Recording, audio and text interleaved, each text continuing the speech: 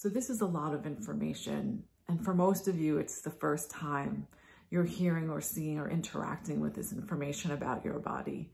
So it's a dance. It's like when we first start to dance and we feel awkward.